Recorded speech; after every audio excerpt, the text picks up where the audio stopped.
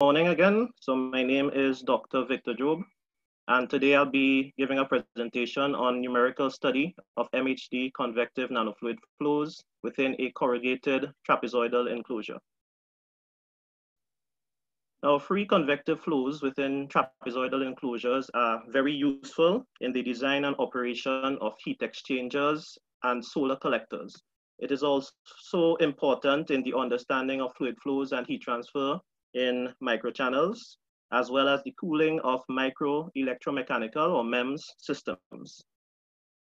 However, the heat transfer performance in these types of systems are often limited by the low thermal conductivities of commonly used heat transfer fluids such as water, oil, or ethylene glycol. And as a result of this, the use of nanofluids has been identified as an innovative method of heat transfer enhancement in these systems.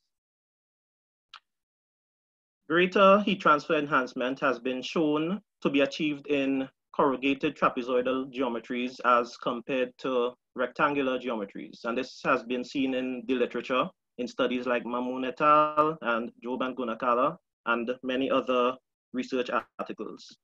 However, the effects of sidewall inclination angle and Eckert number, which is related to viscous and Joule dissipation effects within fluids, the effect of these parameters on convective nanofluid flows have not yet been studied. Therefore, the aim of this investigation was to investigate the influence of the sidewall inclination angle of trapezoidal enclosures and the Eckert number on the unsteady flow and heat transfer phenomena in alumina water and SWCNT in water nanofluids. So now we will come to the description of the problem and the mathematical model used. The schematic diagram shown in this figure is comprised of the trapezoidal enclosure, which has a corrugated bottom wall that has temperature T2. So this bottom wall is isothermally heated. And the side walls of the trapezoidal enclosure are isothermally cooled with temperature T1. And also these sidewalls are inclined at an angle psi to the y-axis. The top wall of the trapezoidal enclosure is thermally insulated so that there is no transfer of heat through this wall. There is also the presence of an applied magnetic field, which has magnetic flux B0, which is applied horizontally, that is in the x direction. Some assumptions used in this problem as follows. The magnetic Reynolds number was assumed to be very small for this problem.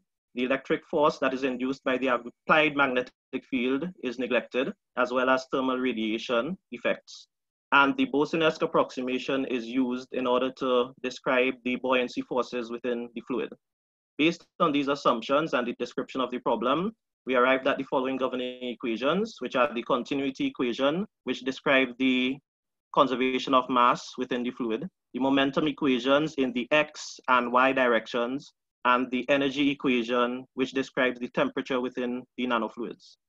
We also have corresponding initial conditions and boundary conditions according to the description of the problem given previously. Now, in order to solve this coupled system of nonlinear differential equations with their boundary and initial conditions, we made use of the mixed finite element method with piecewise linear interpolation on triangular elements as shown in the mesh diagram below. And we also made use of the polynomial pressure projection stabilization in order to ensure consistency of the numerical solution obtained. We used a mesh ultimately with 8,148 elements in order to ensure that the numerical solution obtained is sufficiently accurate. And this finite element method was implemented in MATLAB. So now we will come to the main results obtained in this study. So first we have streamline plots shown here for Al2O3, that means alumina, water, nanofluid, for different values of the sidewall inclination angle, psi. And what we observed here is that when the sidewall inclination angle was increased from 0 degrees to 45 degrees, there was an increase in the intensity of flow circulation within the trapezoidal enclosure. And this occurs as a result of an increase in the length of the isothermally heated corrugated bottom wall. which allowed for greater buoyancy forces to be generated within the enclosure or within the fluid. The same trend was observed in the case of the SWCNT water nanofluid. However, on comparing the two fluids, we observed that the flow circulation intensity is greater in the case of the alumina water nanofluid and smaller in the case of SWCNT water nanofluid. And this is primarily due to the fact that SWCNT, which means single wall carbon nanotube nanoparticles, has a much lower thermal expansion coefficient and hence associated lower buoyancy forces within the trapezoidal enclosure. We also see here a figure depicting isotherm plots for alumina water nanofluids for different values of the sidewall inclination angle. And we see here that as the angle of inclination of the sidewalls is increased, there is an increase in the temperature within the nanofluid. And the same trend is observed in the case of the SWCNT water nanofluid. However, the temperature within the SWCNT water nanofluid is lower than that of the alumina water nanofluid, and this is due to the greater thermal conductivity within in the case of SWCNT-based nanofluids. So we also see results in the case of increased Eckert number and the impact of that on the streamlines in the case of alumina water nanofluid, and we observe an increase in the flow circulation intensity with increased Eckert number. And we also observe an increase in the temperature within the nanofluid with increased Eckert number. However, we did not include any plots, corresponding plots for the SWCNT water nanofluid because there was no significant change observed. And this is as a result of the lower thermal expansion coefficient in the case of that particular nanofluid. So now we come to the influence of sidewall inclination angle on the heat transfer rate, and that is measured using the average Nusselt number on the corrugated bottom wall.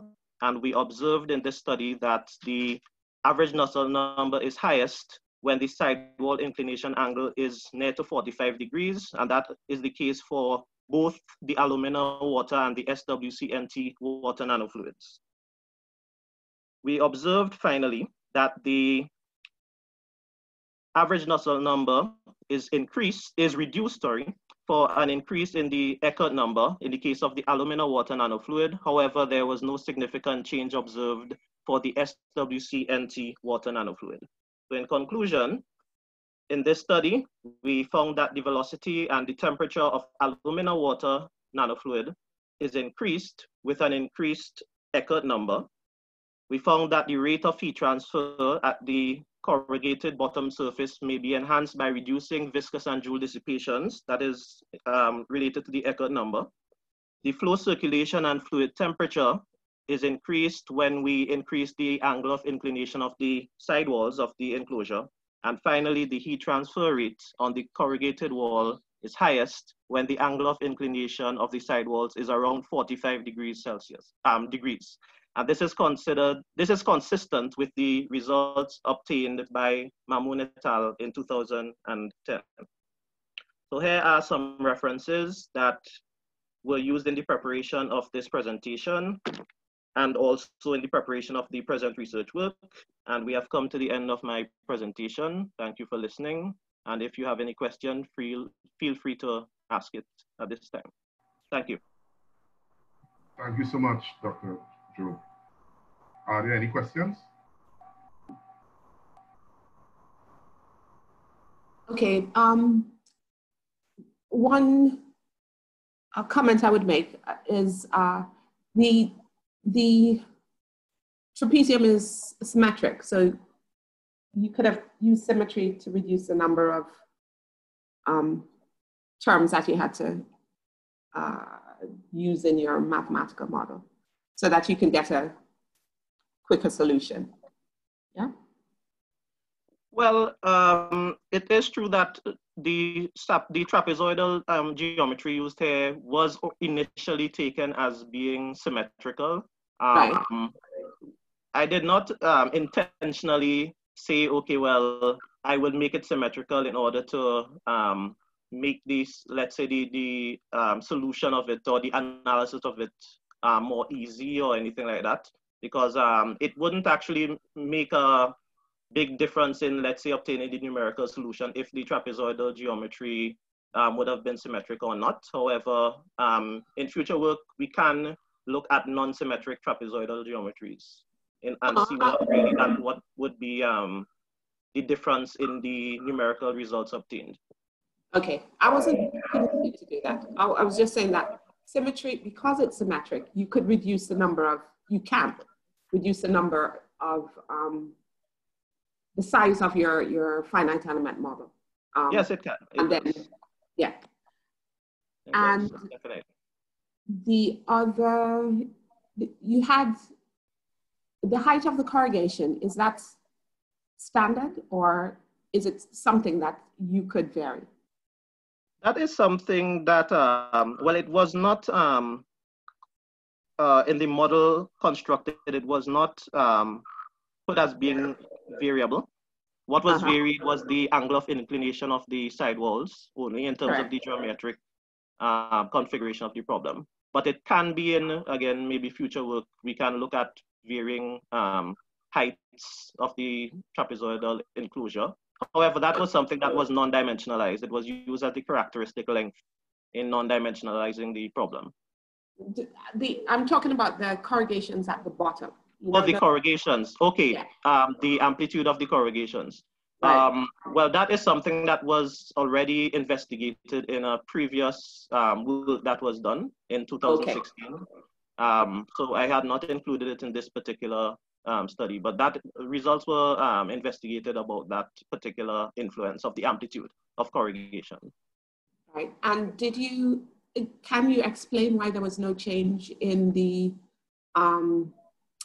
SWCNT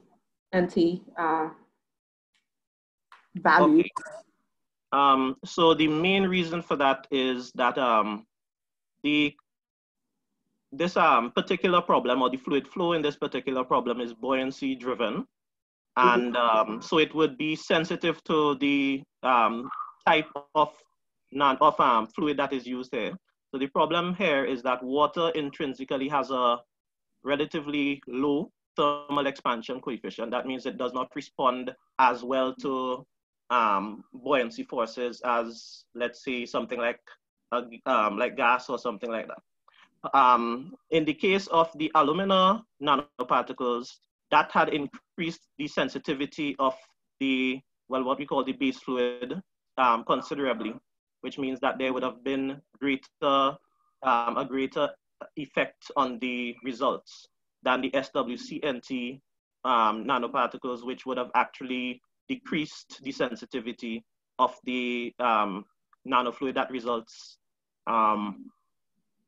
as compared to the alumina nanoparticles. Okay. So it was a matter of sensitivity due to the change in the thermophysical properties of the nanofluid. All right. Are there plans to extend your work to turbulent flow? To turbulent flow, well, I had not considered that as yet.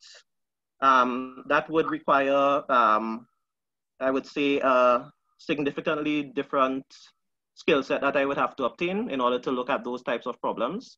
But that is something that I could look at in the future, because that is a very important area of research to look at, especially with regards to convective flows. Okay. All right. Thank you. Okay, thank you very much. Thank you so much, Dr. Joule.